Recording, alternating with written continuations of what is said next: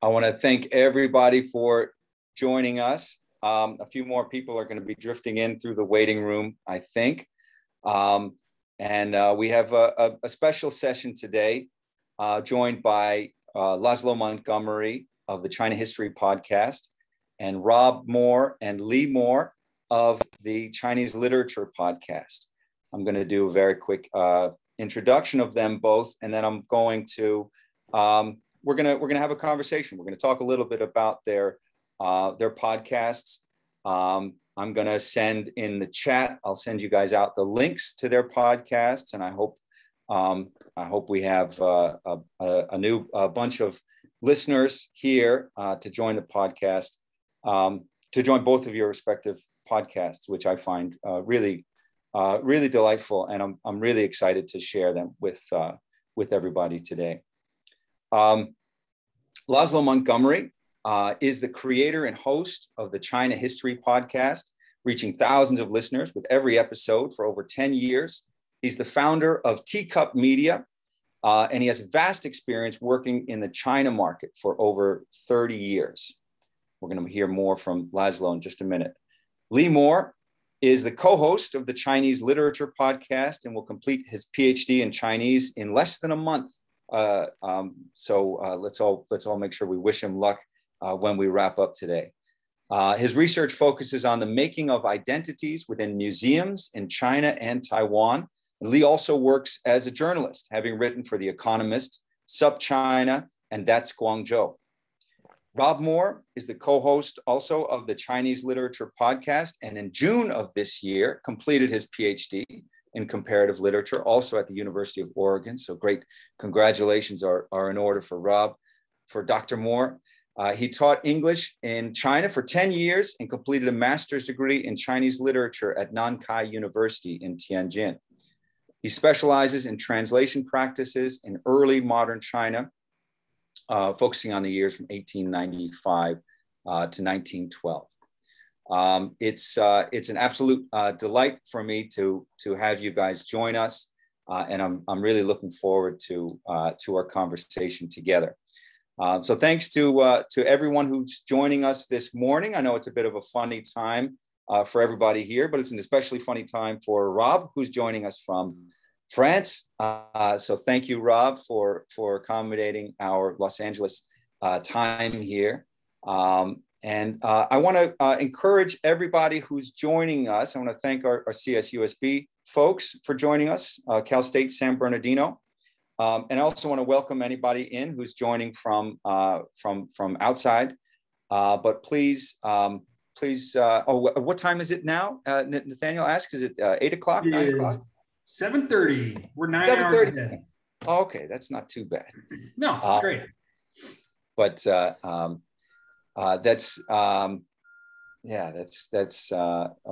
thanks to Rob for joining us. It is an odd hour for everybody, but I want to thank everyone for joining. And I also want to encourage everybody to go ahead and type in the chat if you have any questions along the way, as Nathaniel just led the way for us with. And feel free to type any questions a little bit later as we sort of loosen up the program. If folks want to unmute to ask questions, we can do that as well, sort of on a case by case. But just to make sure there aren't any mistakes, anybody pocket dialing or pocket unmuting or anything like that. We'll have everybody muted until a little bit later in the program. And again, thanks everybody for joining us.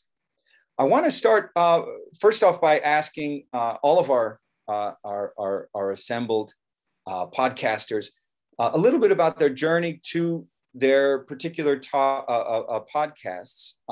How did you come to this podcast? How did you come to the to the format of the podcast, but also the topic of the podcast? Your journey to where we are today. And I'll start with Laszlo and then go on to Lee and Rob, if that's all right. I mean, just to talk about how we got started on podcasting, or how we got started on our China journey. What do you prefer?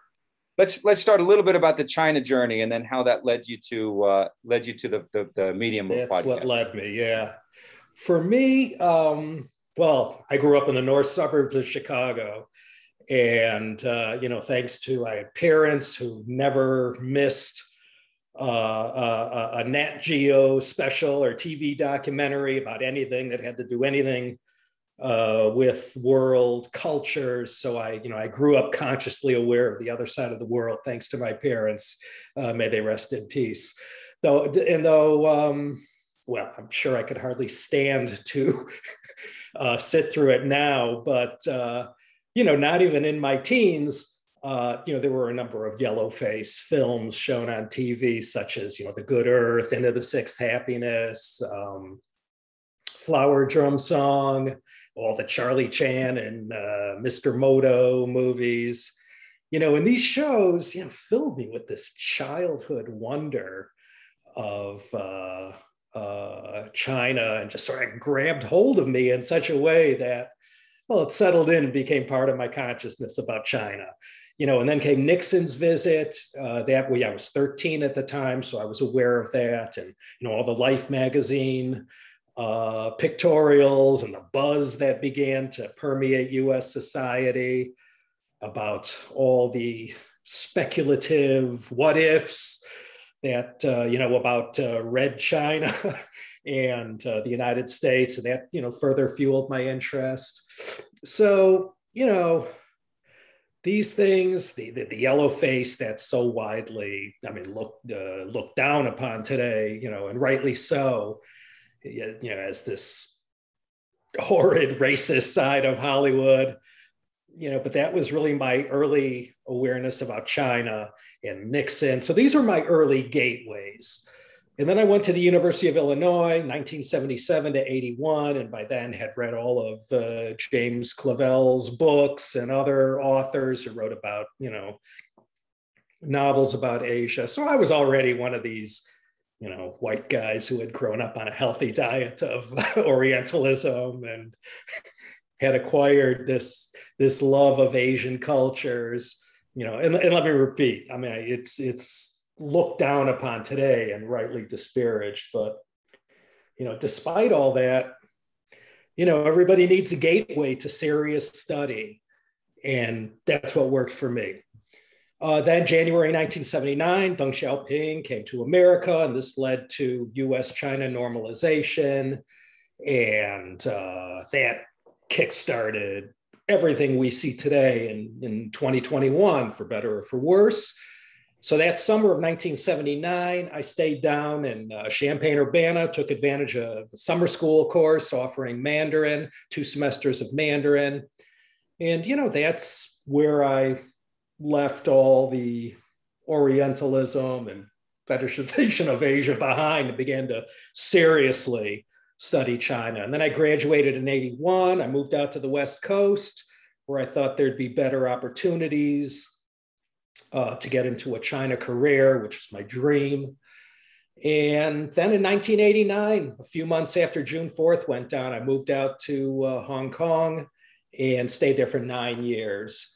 And I worked for 2 large manufacturers there, making consumer products, and played my, over the period of 35 years, played my modest role in keeping the shelves of Walmart, Costco, and Michael's, and Target, and Walgreens, and Dollar Tree fully stocked with made in China merch.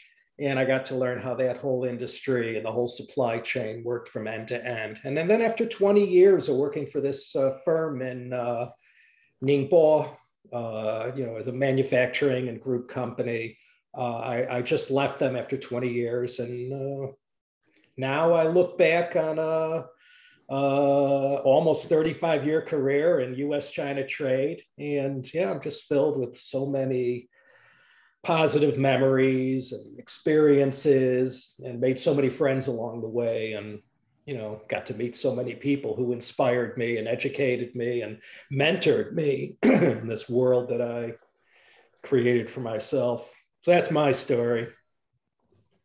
Thanks, Laszlo. And before we hear from Lee and Rob, a little bit about specifically coming to the podcast and the genesis of that. Oh, okay. Well, podcasting, I don't know.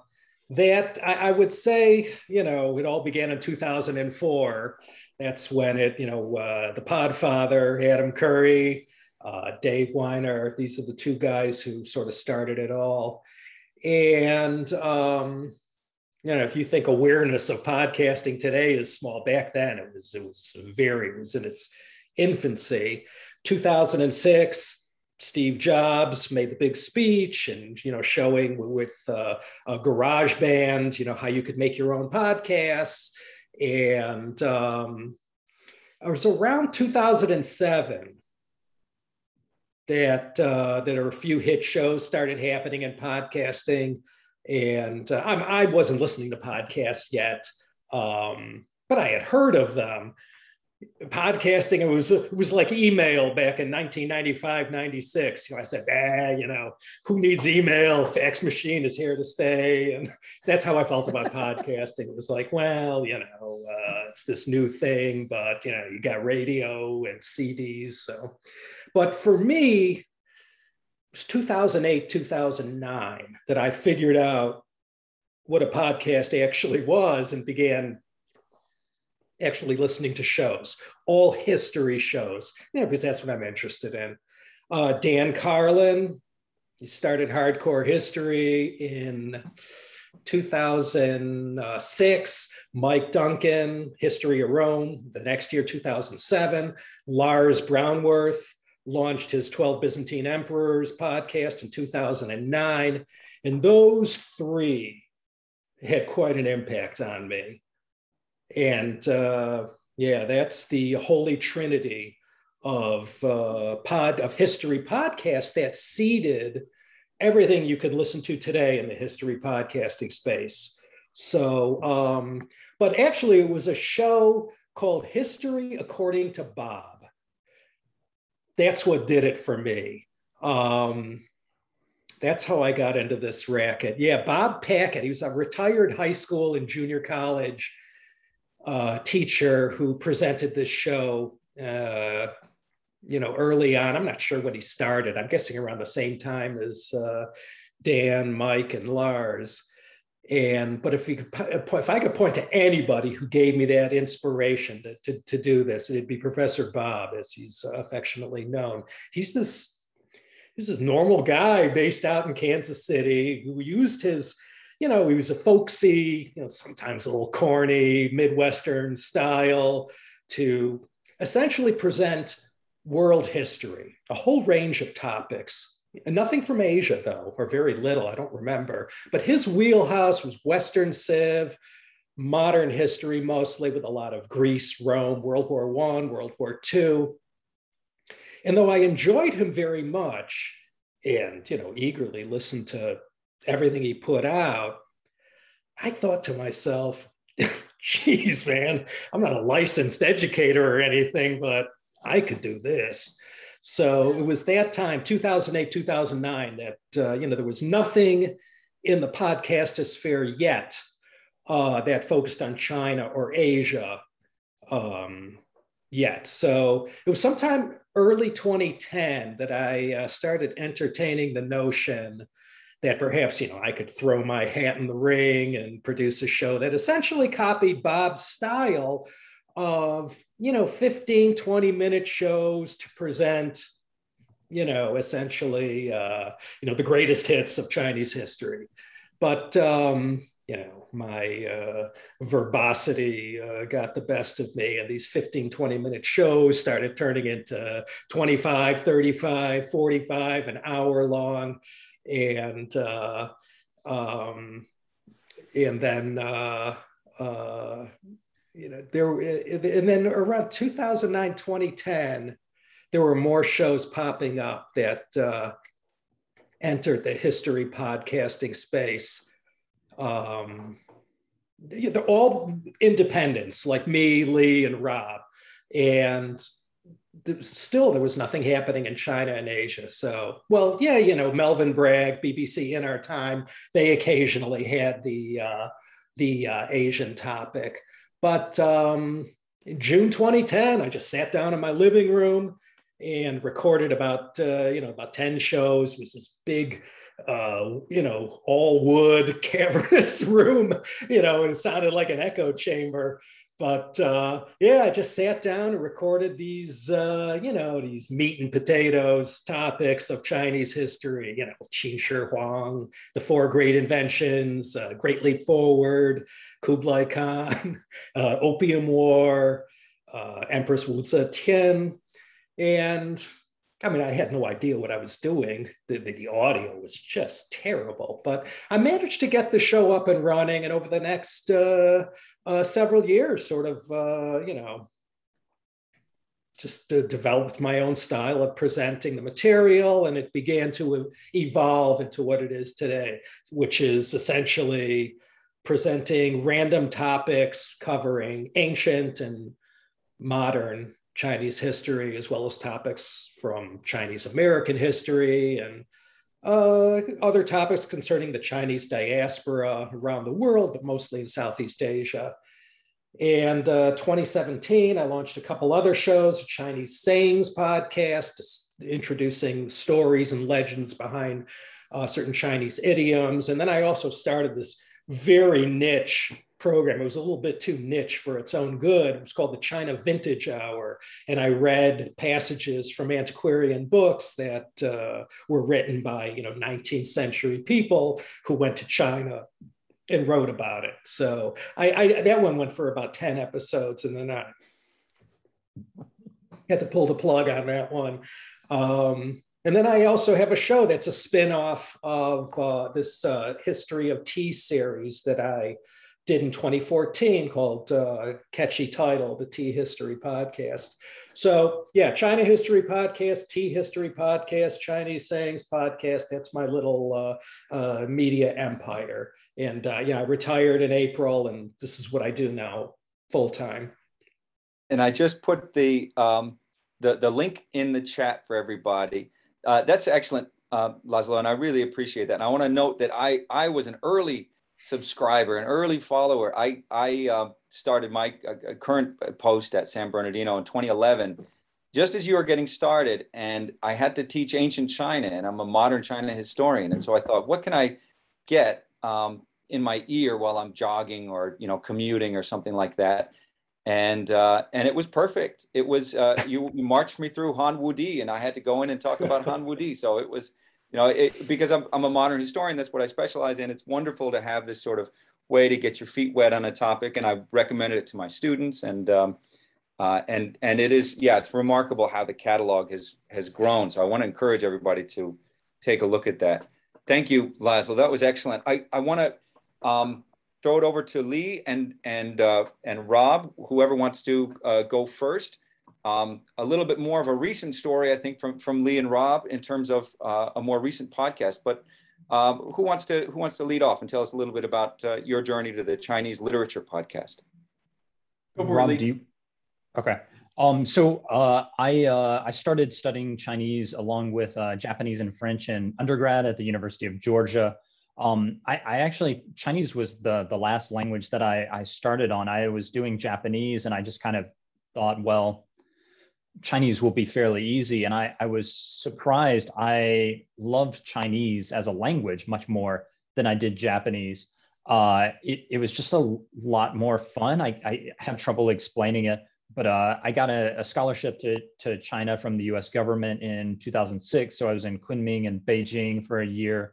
And when I got back, I started listening to several podcasts, one of them being the History of Rome podcast, and another being the Japan Considered podcast. And at the time, I didn't realize this, but I actually had a very mild case of undiagnosed dyslexia. And so I was really struck by how much more fun podcasting was, how much better in terms of my consumption of the media, how much better that experience was than reading a book, which I still did quite a bit. I kind of I finished grad school, or I got a master's at UGA, finished that up. I went to BYU, Brigham Young University, for a year as a non-Mormon, which in and of itself was a cultural experience. And then I went to Nankai University, and I did an internship at a museum building company in Kunming, in the southwestern corner of China. And during that time, I actually started listening. A friend gave me a subscription to the Economist audio edition. So I was starting to consume much more media auditorially. Got back in 2010 to the US. Didn't really know what I was doing. I tried some business stuff that didn't work out, but I was also consuming more podcasts. So Laszlo, I started listening to your podcast around that time, in the couple of years after 2010, Seneca. And I kind of wanted to start a podcast, but didn't think I could do it on my own. 2013, I get a scholarship from the Taiwanese government, go over to Taiwan, get my Chinese up to a fairly decent level, start grad school at the University of Oregon in 2014. Right before that, I actually won a grant from Outside Magazine. We got $10,000. A friend of mine and I hitchhiked the Silk Road. And that actually is where I got my, one of the museums that I actually got interested in Kashgar. That was kind of what started my dissertation project. And, so I'm consuming lots of auditory media. I start this graduate program. I'm doing Chinese, and I meet this guy who weirdly has the same last name as mine. And we kind of hit it off. And that first quarter, at the end of the first quarter, I had dinner with he and his wife. My wife and I were over at his apartment, and I was like, hey, do you maybe want to start a podcast on Chinese literature? And he was game for it. And so we kind of modeled ourselves a little bit on China History Podcast and Seneca. Those were really the two sources that we drew off of, because we knew we couldn't do it like Laszlo, where we just kind of did a straight talking format. It had to be a conversation if it was going to be the two of us. So we tried to cover topics in a manner that's similar to how Laszlo does them, but in a more conversational way that I think earlier Seneca did. I think they've become a little bit less conversational in the past couple of years. I mean, they're still great. It's just they're so they're almost this formal. Well, they are a formal media company. And then we just kind of grew it from there. We started airing. So we recorded our first episode, I think the last week of 2014, the first week of 2015, but we really didn't feel comfortable airing those until 2016. It was spring 2016 that we actually started airing the podcast. And since then we just kind of grown it. And Rob, what else do you? This in some ways, this isn't fair, because my origin story is your origin story. So you just told my origin story. And so now I'm sort of stuck. But not like how you can. It's like, let me tell you how I started the podcast. No, that doesn't work. We do have very different trajectories. Unlike the other two, I came at podcasting kind of as, I wasn't even seeking anything out. Like Jeremy, I was just like, I'm cooking, kind of like to be studying while I cook. What's this? My exposure to China was a lot longer. I spent 10 years there. I taught English for 7 years at a couple of different universities, one in Shandong province. That's where I started. I was in a small city of about 1 million people called Tai'an. If anyone knows the mountain Taishan, that was in our city. It's a great experience. Very, very, very much off the beaten path in terms of cities. So all my students were farm kids, and it was a really wonderful experience. But I knew I wanted to get a degree in comparative literature where I could do a couple of different languages at the same time.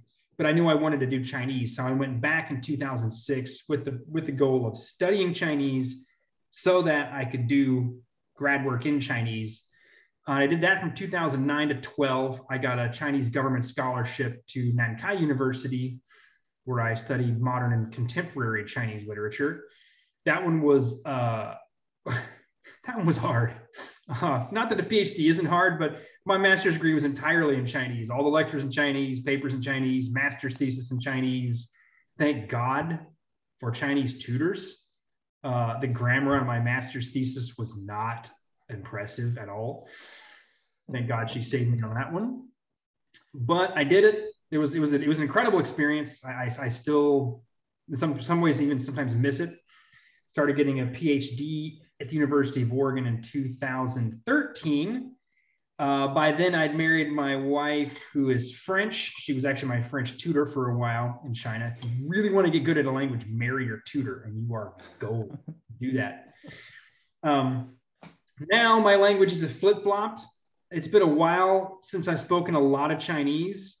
So my French is totally fluent, near native, and my Chinese is kind of second place, which is kind of embarrassing because I'm on a Chinese literature podcast and I speak mostly French. But that's a long story. Why am I in France? But the podcast part is, as Lee mentioned it, neither of us had grandiose plans. I think a little like Laszlo, it was sort of a, what is this thing? Let's see what happens. Lee and I both wanted a way to be scholars without having to always be scholarly, without having to write papers, without having to present at conferences. Let's just talk about the stuff we're reading, like you would with someone over a beer or coffee or some other kind of beverage. Let's just do that. And that was our thing. If any of you are thinking about getting into it and you feel a little intimidated, Lee and I will send you our first couple of episodes because they are horrific. We recorded on a laptop mic in an echoey room, and it sounds exactly like that. So we've gotten better over the years, and a little bit. We have better equipment now. We're not better. The equipment is better. Anyway, it's been a lot of fun. It has been exactly what we hoped it would be, which is a chance to take our research and our interests and just share them and see what happens. So it's been great. Thanks, all. That was a great introduction, and I want to talk a little bit about your greatest hits, your favorite moments, some topics that you were able to cover that you felt you really enjoyed, or you're really looking forward to that topic. And I know Laszlo interacts with his listeners and asks them what they want to hear, and goes with the flow in that way. But also, were there topics, were there episodes that you were really excited to do? You really had a strong preference to cover a certain topic, and then also, if you'd like to talk about it, the flip side. Were there topics that were especially difficult or especially frustrating for you to cover? And whoever wants to take that first, I'll just throw it out there. Well, I started last. I'm going to go first here because one just immediately sprang to mind because I filled out the Google Doc earlier, but I was suddenly reminded of one. Early on, Lee and I were starting to get listeners, as in like in the hundreds. If you do something like this and you see that even 100 people downloaded your podcast, you feel like you're Drake or something. You're just like, look at the numbers right now. But there's a true titan of Chinese studies, Stephen Durant, who, if you do anything with classical history studies on some level, Stephen Durant's going to come into it. He used to run a couple of different things at the University of Oregon. He's still around. He's a very gracious man. And Lee and I were like, I wonder if he would be on the podcast. Could we ask? And he said, yeah, sure. And so Lee and I, in my very dingy office in the English building at the time, with a laptop mic and 3 cheap beers, we're sitting down and interviewing this practically a legend in the field. It was a very surreal experience. He could not have been more gracious and engaging. And I think that was one of the first moments when we were like, wow, if he'll do it, maybe some other people will be on board. It was very encouraging, but it was also kind of surreal. Like, are we actually doing this? Podcasting, I think, has a lot of those moments. Like, is this actually happening? Are people taking us seriously? Seriously? Is that even wise? If I have a good example, early on, so this is an example both of a topic that I really liked and a topic that I was really concerned about, but we have not gotten any comments on it. I think maybe we were just too small of a podcast. There's a collection of Huaben, the short stories from the Ming and the Qing, written by an author named Li Yu. And Li Yu's kind of calling card is that he takes this genre of short stories, which is all kind of about karmic retribution and things coming back on themselves, and everything kind of fitting together in a nice happy ending. Liu's calling card is that he kind of does all of that, but it's the happy ending that you don't expect. So there is a story called Male Mencius's Mother Moves 3 Times.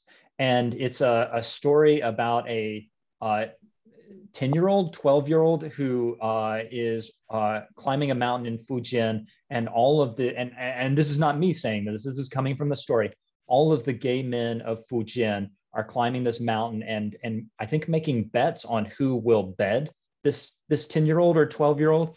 And eventually one of them gets the young boy, and they have a happy sexual relationship. But as the young boy grows older, the older male partner has to, he starts getting sad, and the young boy goes, "Why are you sad?" And he goes, "Well, because you're about to hit puberty, and you're gonna, go from being a boy to a man." And so the young boy, being a good kid in this context, decides to castrate himself.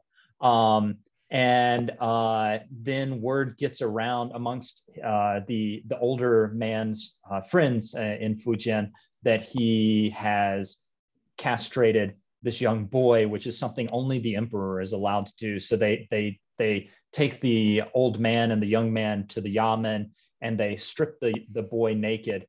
And it turns out he's been so filial to this father figure / lover that he's actually grown a vagina. Again, it's the craziest story. And so they end up killing the old man for violating this rule about having a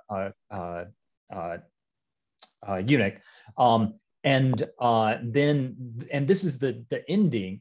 The last wish of the old man is that the young boy, now that he's become a woman, he takes on the role of a mother to his children from a previous marriage. And so the young boy actually takes on the role of the mother, and like Mencius's real mother, this young boy mother moves 3 times just to make sure that the son gets a good education. So there's this, so it's a happy ending. But I mean, we were doing that show in 2017, Rob, I think. And so, just all of these issues. There are all these issues with gender and the sort of discourse on gender that we have today. And we were really concerned. And so that was one of my favorite episodes, because I think I think Liu is an amazing writer. I think the story is fantastic for how it kind of plays with the genre, but trying to navigate the disturbing content in today's day and age was interesting. And we ended up thinking about not airing it, if I remember correctly, Rob, and we went ahead with it, and either we did it okay, or we were just like 3 people listened to it. And so, and as a quick postscript to that, Lee recently threw it back up on the podcast a month or 2 ago, because we forgot to record something that week, and Lee put it in as a stopgap, and we still didn't catch any flack. So maybe we're not quite big enough yet. We might need to air it again in a couple of years and see if we get canceled or something.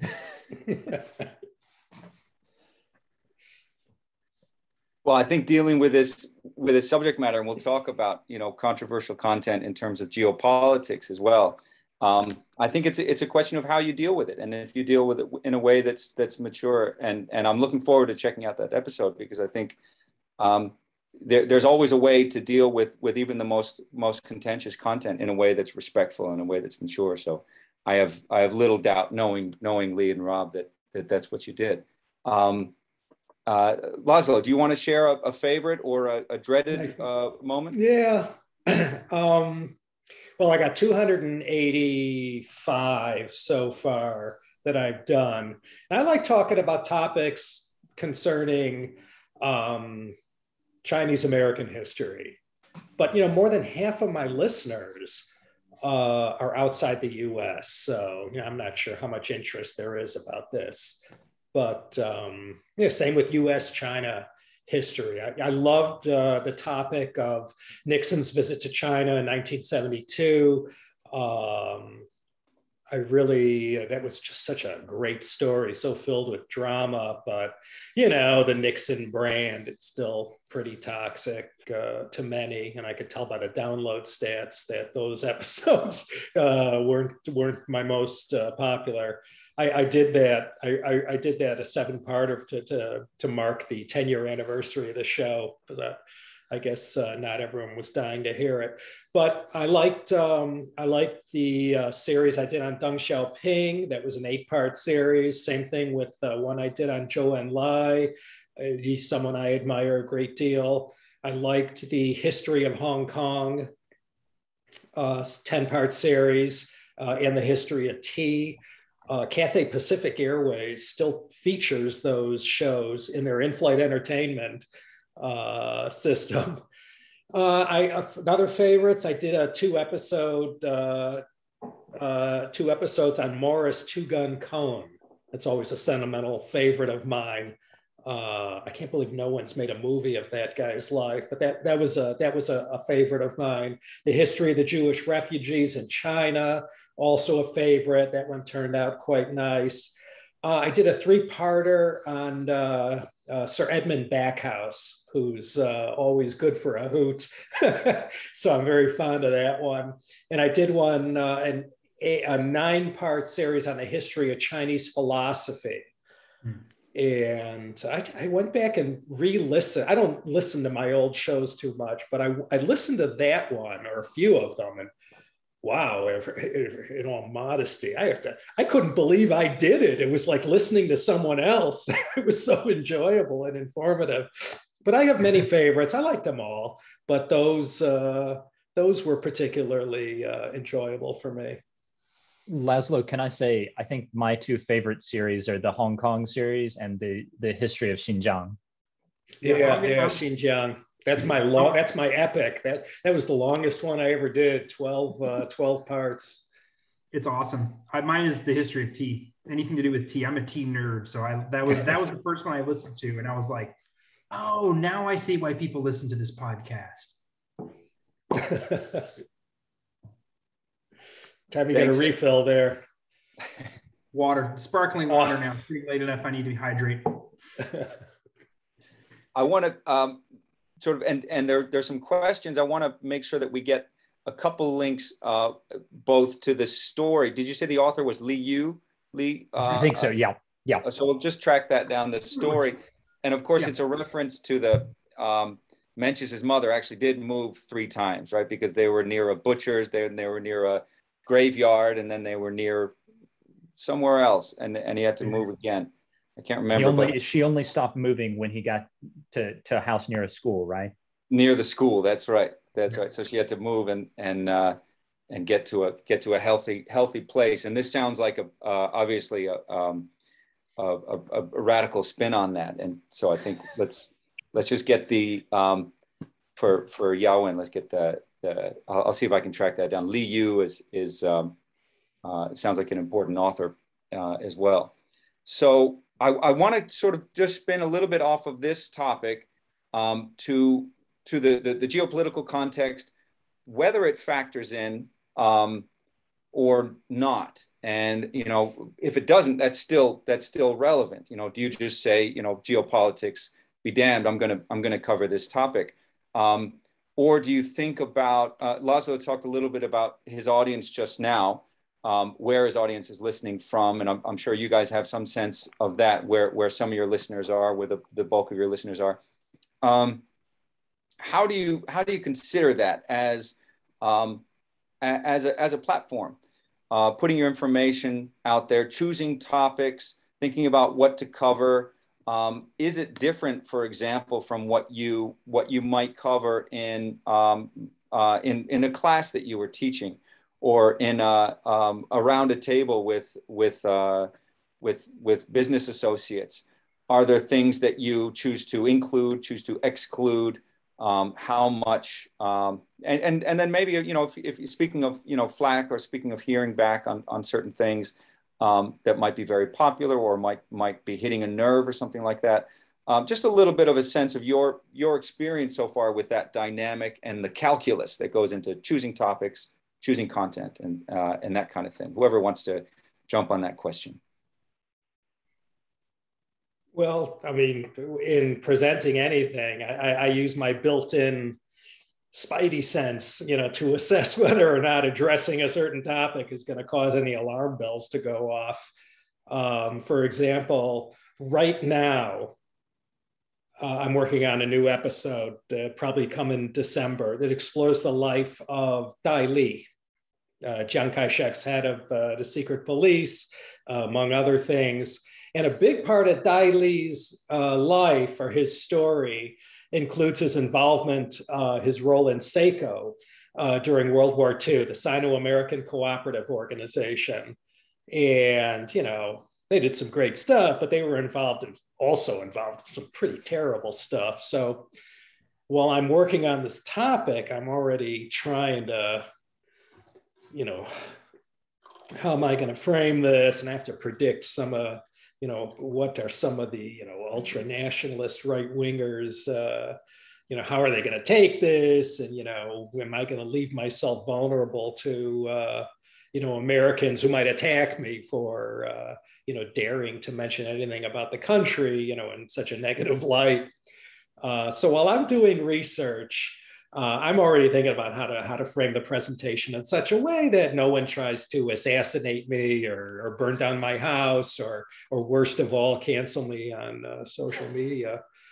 An example, I did a 4-part series years ago on John Service. You remember that? I don't know if you know who John Service was. You know, he's you know, so Americans who, you know, identify with the right wing of the spectrum, you know, hate this guy as a traitor of the worst sort. And they sort of blame him and others like him who were part of the so-called China hands of the 1940s, who, you know, pointed to the obvious defects of the Chiang Kai-shek regime and, you know, who called for more dialogue with Mao and the communists. And now, you know, that may have been a bad idea.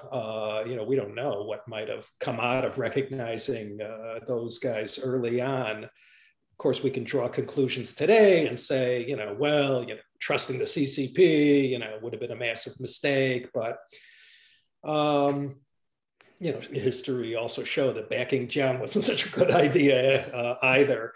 But yeah, I always have to think of those things and just, I'm not there to change anyone's mind. I just take the history and present it as best I can.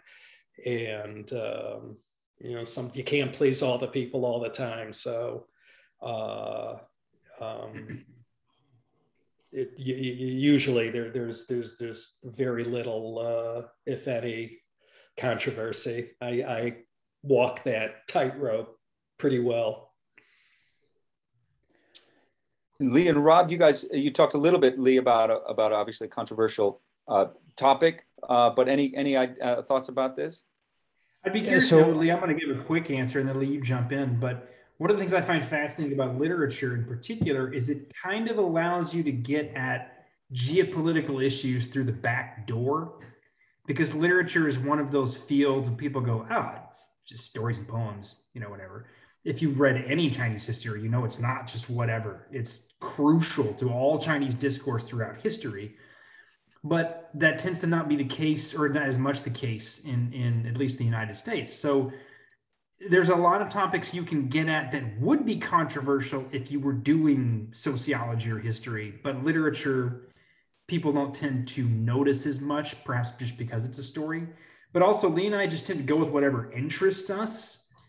And by and large, literature that is overtly political or slamming a regime or something tends to be very boring and dry, no matter where it's written. And we tend to not do those, not because they're going to get us in trouble, but just because why talk about it, really? There's not much there to dig into. So we tend to go for stuff we can really analyze and discuss. Lee, would you agree or not so much? I think so, yeah. We haven't really had any issues in terms of the geopolitics. And I think, Laszlo, your podcast kind of lends itself much more to those kinds of issues than ours does. Rob, you're right. We can kind of duck it, but we can't duck the sort of domestic political scene so well. And as the Liu story demonstrates, we have to kind of think about how we're framing that. I don't think, Rob, I can't think of any example where we've been like, this is too hot of a topic, either geopolitically or domestically, to touch. We do have, I should mention, so Rob, I don't even know if you know this, but my wife actually listens to every episode before we put them on. She's done this for about the past year, and she censors it. So when we have a comment that could be misconstrued or something, she's our kind of antenna that says, "Ooh, wait a second."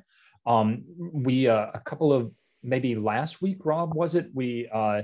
I made a joke about Mormons, and as I mentioned, I'm a non-Mormon, but I went to BYU, and I think I was mentioning a professor at BYU, and Rob kind of just said, he kind of rolled his eyes and said, not that great of a school. And I said, please, Rob, don't insult BYU, or me and my wives will get angry. And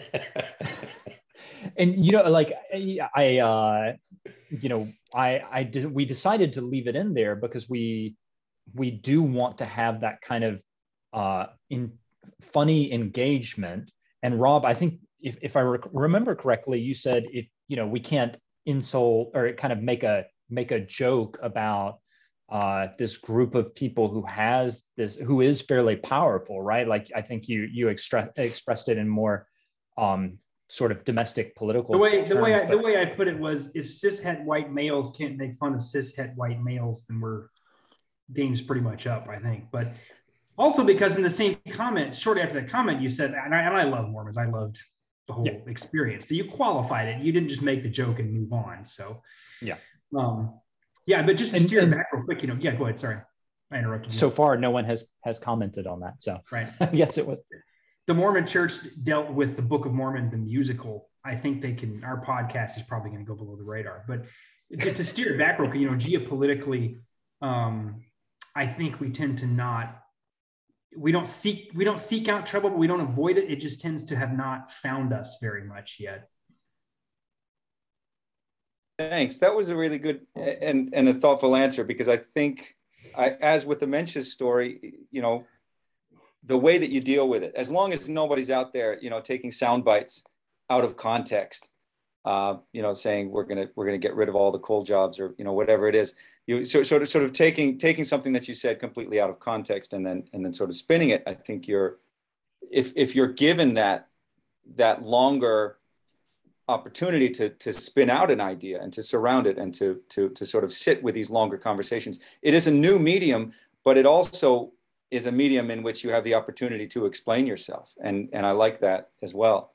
And the next question is a little bit related to this, about the sort of popular medium, because an offhand comment can, when you have hundreds or thousands of people listening to your platform, in the same way that a responsibility of a teacher or an instructor has, what may seem like an offhand comment or just sort of a tap can be like a howitzer in somebody's perspective, right? So somebody is in a disembodied environment, somebody's hearing what you're saying, not simply as an intimate chat, but as a platform, right? So you become your platform to some extent, and there's something different from an individual, right? You're putting material out on a platform, and so I think the three of you all really take that very seriously, and so it's for those who don't take it seriously, that take seriously the distinction between the individual and the platform,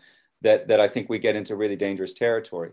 But because I think the three of you are so sensitive to that, we don't really have an issue, even when you're dealing with what is, potentially the most kind of controversial and volatile sort of subject matter. So I think that's important. And again, the sort of long conversations of a podcast and the very personal opportunity to really express yourself on your own terms and put the material out there is excellent. Rob. I just want to throw in there real quick, because something you just said reminded me. I also think you can tell the podcast's or the podcasters for whom the form is as important as the content. When a story, when a poem is just a platform for expressing your opinion on, say, gender, geopolitics, something like that, and the poem gets left in the dust, that's when people tend to get into trouble. When I listen to Laszlo's podcast, I hear someone who loves history, not just the topic, but the way it's written, the way it's researched, the way it's referenced.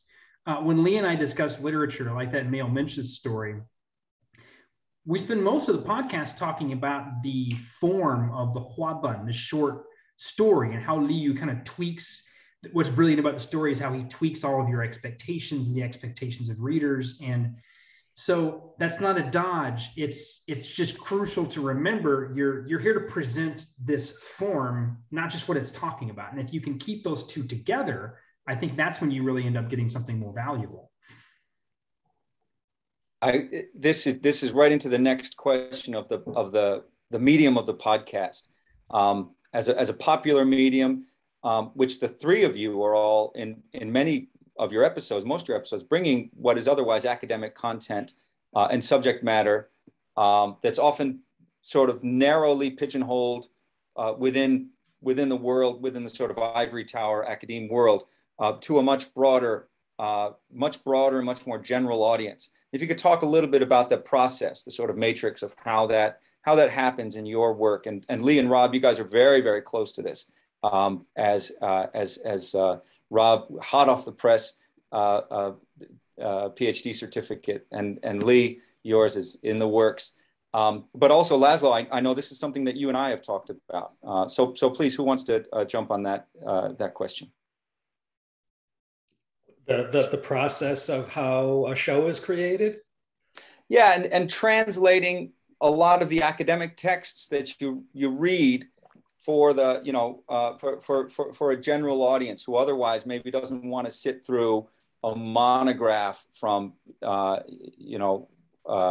University Press or something like that. Yeah, that's really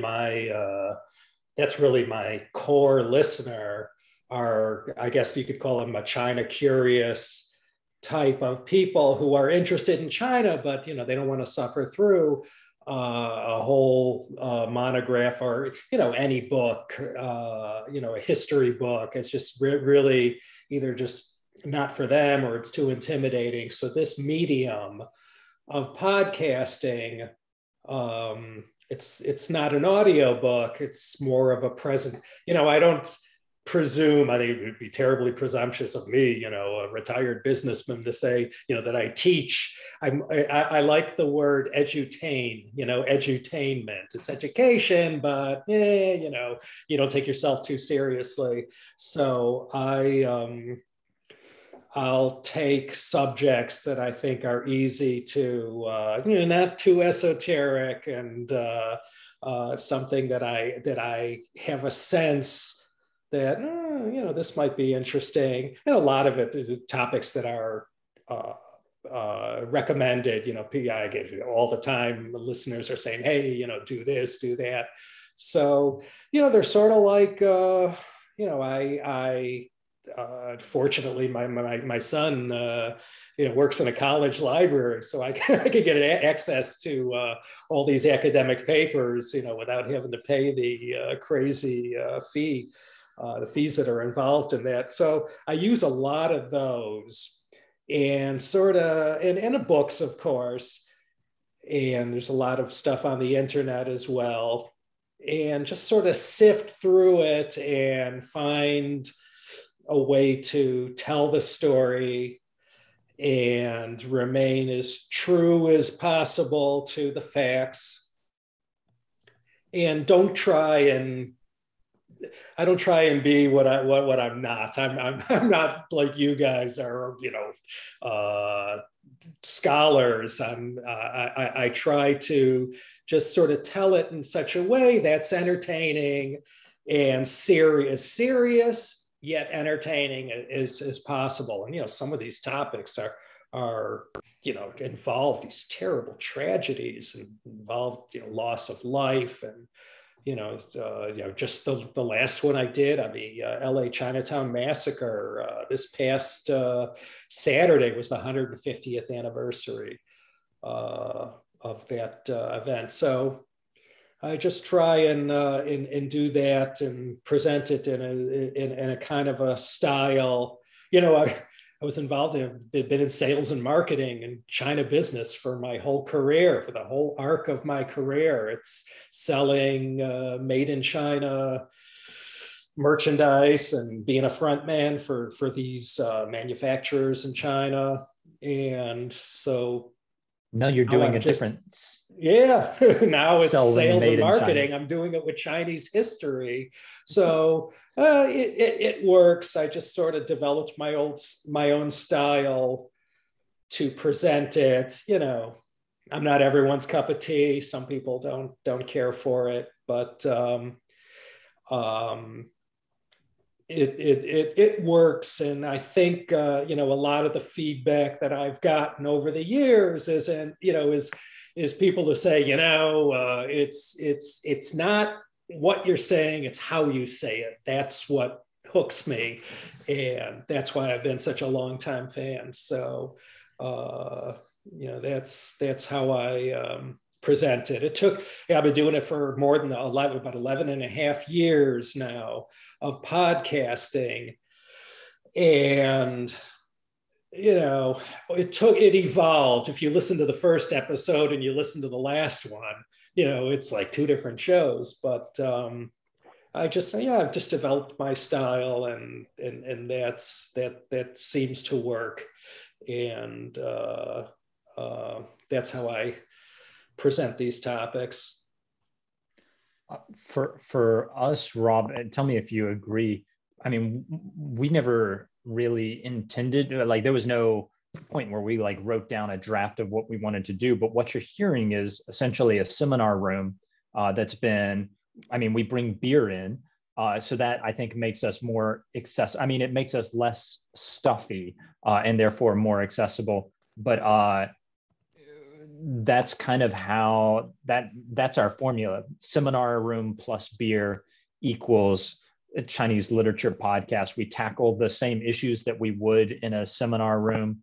We're not holding back any of the discussion. We kind of get rid of some of the jargon, but that's Rob, is that right? That's about right. I was thinking a second ago, if you ever are in a grad school situation, there's a pretty huge gulf of difference between the way people sound in a seminar room and the way they sound when they're talking about the same thing outside the seminar room.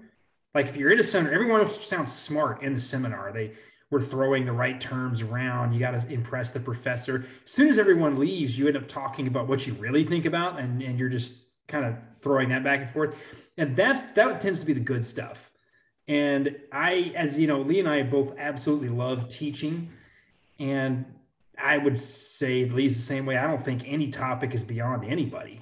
It just matters how you present it. And if you can present it the way you hear it when no one's trying to sound smart in a seminar room, yeah, you can pretty much just do whatever.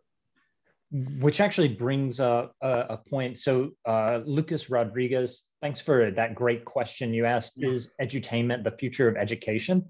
I would actually, I think you're right, it is, but also it should have been the past, right? Like to a certain degree, the reason that edutainment is a new thing is just because teachers have been able to be super boring. And what we're trying to do with the podcast is a little bit reimagine how we would want to be educators. We want to have accessibility, but that's something that educators should have, right? Jeremy, you're a professor. How do you deal with that question? Yeah, it gets a little bit to podcasting as a kind of teaching platform, as a kind of accessible teaching platform, and I think Lucas is right that you do have to keep everybody's attention. And Rob and Lee, you guys, I'm sure, have been doing a lot of TA work and probably started to take on your own classrooms. And Laszlo, you're in your own classroom, with this China History podcast. So you have to think about maintaining your audience, keeping everybody awake. Zoom, it's a little bit tricky because unlike Nathaniel and a few others, you've got your cameras off, so you could just be sort of zoning out until you hear the words it's going to be on the midterm. Then everybody sort of snaps to attention. But I think, yeah, being relatable, I think the distinction between research and teaching is part of what's happening in the bridging of the podcast, even to a greater extent, where you think, well, this isn't an undergrad Chinese history or Chinese literature class. I've got to make this relevant to an even larger audience. But taking out that jargon, I think, is important. And sometimes that means, I think, which you guys do really well, taking the extra 5 minutes to unpack an idea that somebody will brush over and just assume a kind of understanding of as a sort of code, a sort of in-group code of talking about biopower or something like that. Say, oh, okay, let's wind that back and let's talk a little bit about what we mean by the subaltern or biopower, whatever it is, and instead say, okay, there's this whole entire literature that you should be aware of, and let's slow down because it's important and it's interesting to talk about. It's not interesting if you use sort of coded language. Everybody feels that they're being excluded unless they've got the right pedigree. So I think that this is to the last question, and we'll wrap up at about quarter of the hour. But about being a reliable source of good information in the digital medium, being a sturdy source of good information, which I think the three of you absolutely are, about China in a media landscape that we know now, if you're following the sinking ship of social media and Facebook. And I hope all my students heed my warning to get off the sinking ship that is Facebook or whatever else. Move to TikTok. And it's, I mean, there are fast and fun forms of media that can also be reliable, and I think you guys are a testament to that. But in terms of being a reliable source of information, the four of us had talked a little bit, exchanged some ideas about that. So if we could shift into that responsibility and the considerations that go into that calculus as well. So one of the things that when we were having this discussion, I suggested is that,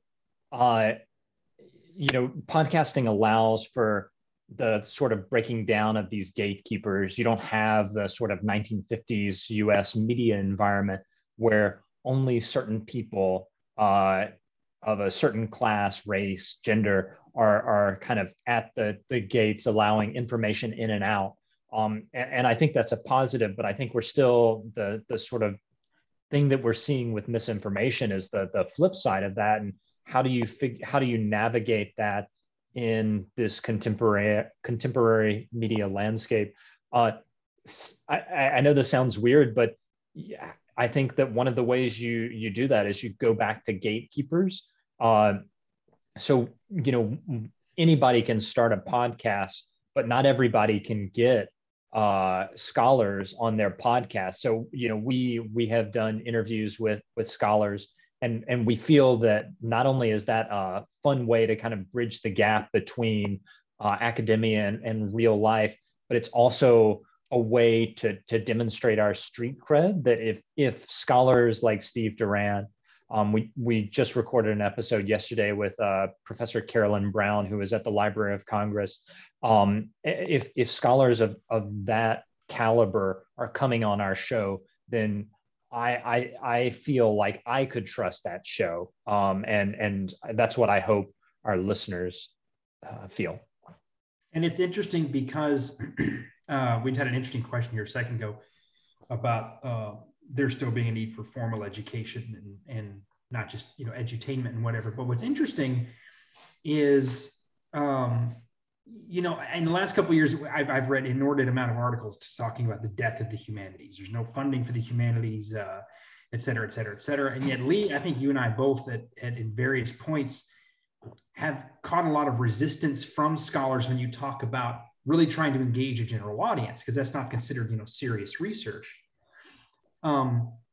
But what's fascinating is I think the vast majority of topics that, I've even studied in seminars in grad school, when you present them differently, just about everybody's interested. So at some point people go, oh, I've never read that. That sounds really interesting, right? Because you're just not using the same language. What's great about podcasting is it's kind of in between. It's not a TikTok or Facebook post, but it's also not a monograph. It's somewhere in the middle. You can't go anywhere unless you have some credibility, unless you're clearly presenting something with some value, especially with Chinese literature, something with history or anything else. So you are able to kind of bridge these two worlds. And I can't stress enough just how important it is to have, I think I put it in the shared Google Doc, we have better PR. Science has incredible PR, right?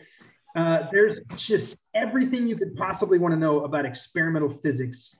And I love reading about that stuff too, I'm a nerd. But what is there about literature, philosophy? Like nothing. And it's not because there's nothing good there. There's amazing stuff there. It just, somebody's got to kind of step out and go, hey, by the way, there's some great stuff here. Come take a look,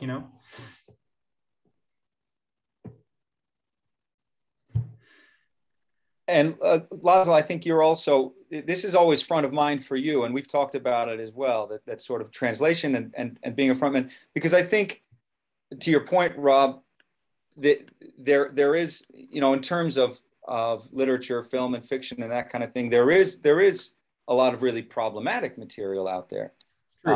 In terms of a sort of hasty understanding of it. And whereas there's junk science and people know it's junk science, but sort of unserious history just abounds, right? It's kind of what our friends 50 miles to the west here in Southern California do as their stock and trade, bad history. And so we have to kind of catch that and deal with it all. And I think same goes for literature. So being a kind of a kind of popular and accessible platform that isn't kind of pandering to the fairy tale nonsense that we see in terms of the kind of history, like you say, Laszlo, you're dealing with enormously serious content, and Lee and Rob as well, and to sort of tie it up with a bow would be an enormous disservice to the subject matter. And so you want to reach that audience, but you also don't necessarily want to, tell them, sort of Hua Mulan kind of a version of it that's problematic.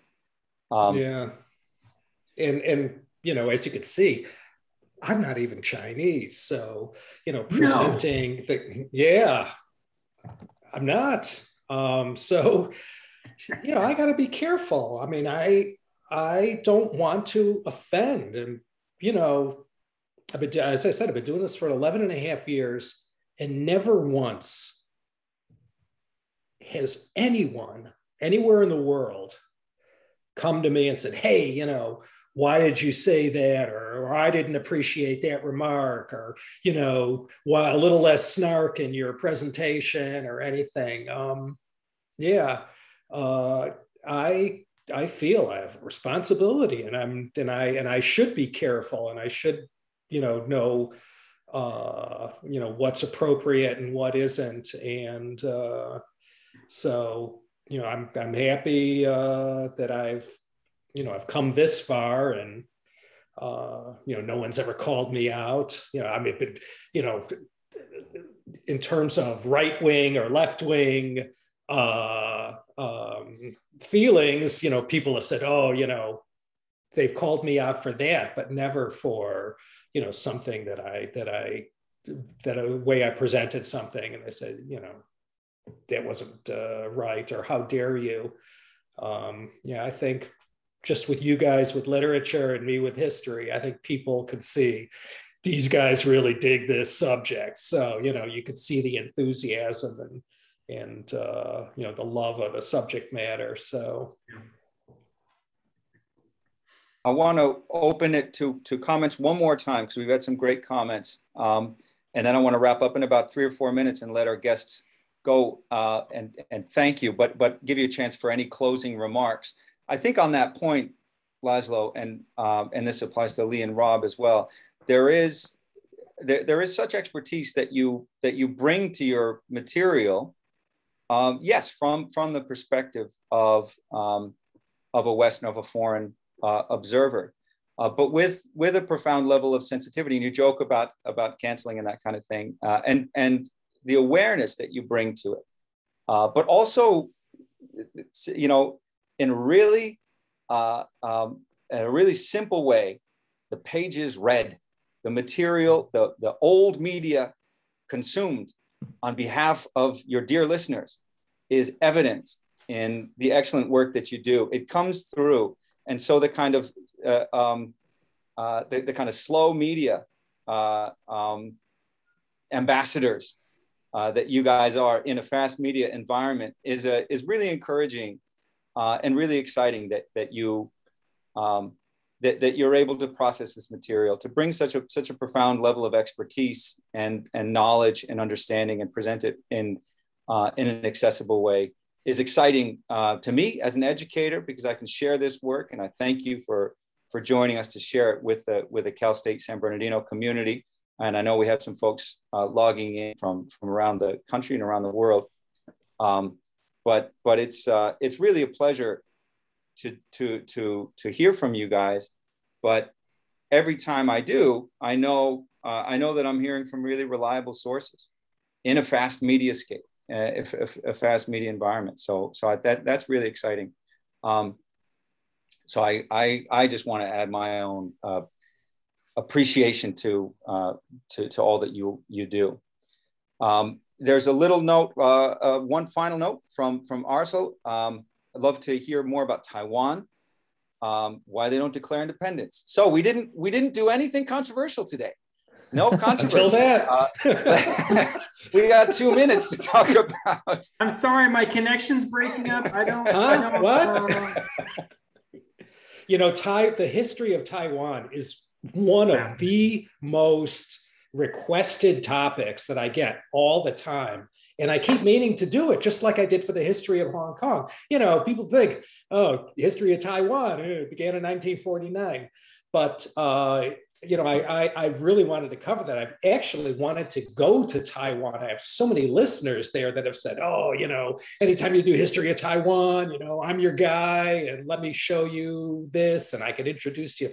So yeah, Taiwan's history of Taiwan is a topic that I'm going to get to maybe after this. It's safe to come out of our clamshells or what have you. But yeah, the independence thing. You know, there's a lot of history that goes before that you have to know first before you know, jump on that bandwagon. And so I hope to get to that one day. That's a good answer, Laszlo, that precludes us from spending another 7 hours here in conversation. It's a great question, you. And there's a lot to it indeed. And I'll ask Arcel to follow Laszlo's podcast, but also come and take my class, because I know Arcel is there you go. And we can talk about the Japanese occupation of Taiwan from 1895 to 1945, and then the Civil War, and this rich history that Laszlo refers to. Lee and Rob, any final thoughts? And if you wanted to jump in on this very uncontroversial topic, you can feel free. Two real quick comments. I'm going to make one quick one about the Taiwan thing. You can hear, I don't know if you can hear it, but Lee and I have very different experiences with that, because I lived in the mainland for 10 years. I lived in China for 10 years. You can occasionally hear me accidentally say something like Taiwan Island or something like that. Like Lee and I have varying degrees of references that we either edit out or try to change. It's kind of funny. But I also threw in there in our chat, the email address for the podcast too, for anyone who has a lot of questions. Lee and I answer emails. We love emails. To be fair, Lee answers more than I do, but I do I do follow them and answer some of them. So Go ahead, Lee. But anyway, yeah, please contact us. Anything from a topic to just how do you get started doing this? Whatever. Like we love emails. Yeah, I mean, we've talked about going in a variety of different directions. Rob, you and I have talked about maybe like soliciting people's ideas the way Laszlo does for future topics. So if you have a topic you really want, more than happy to hear it. If you just want to sound off, we love that too. Yep. Thank you all so much. This has been terrific. We'll plan a new a Taiwan conversation. That'll be for I'll be out of town that weekend, I think. We're out of time. Yeah, I'm in France. The time difference is not going to allow me to do it. I'm sorry. But thanks, Arsalan. Thanks to Laszlo Montgomery, Robert Moore, Lee Moore of the China History Podcast and the Chinese Literature Podcast. I've shared their links there in the chat. I hope you guys will go check them out. I hope you'll click through. I hope you will reach out to these guys because indeed they do answer their emails. So if you want to hear from them on a topic, please do so. And be looking for Professor Jeremy Murray on a future China History Podcast topic coming up hopefully before Christmas. So yes, thank you for lighting the fires, Laszlo. We are going to get our Hainan podcast off the ground. Nice. And get that running. That's in the works. Thanks, Laszlo. I'm excited about that. It's been an honor. It's been a delight talking with you guys. Thank you so much. Thanks to everybody who dialed in, and I look forward to seeing you guys again soon. Bye, everybody. Peace and love. Thank you so much. Thanks for tuning in. It was a lot of fun. Yeah. Thank you so much.